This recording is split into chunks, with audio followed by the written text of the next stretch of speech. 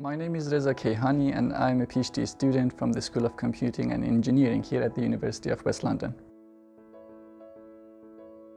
My research topic consists of two stages. In the first stage is to investigate the possibilities of removing shear walls in low to medium rise reinforced concrete frame buildings in the UK.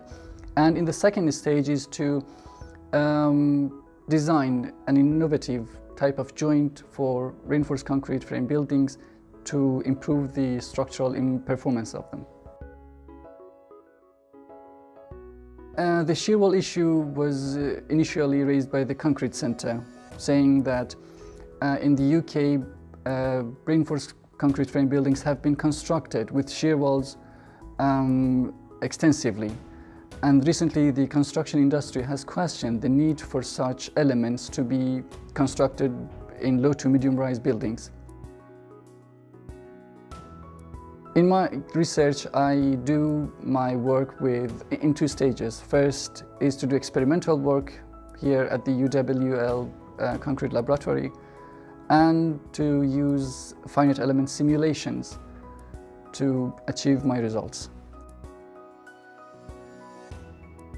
Considering that shear walls have been used extensively in the UK, which increases the cost and time of construction, and in terms of sustainability could affect the buildings. So if we have the opportunity to remove these shear walls, this could highly affect the construction industry. From the beginning, I felt the support of the school and particularly my supervisor, Professor Ali Bahadur Jahrumi, who helped me a lot from the beginning and up to now, and I'm sure till the end, to go through all the issues and difficulties and finish my PhD.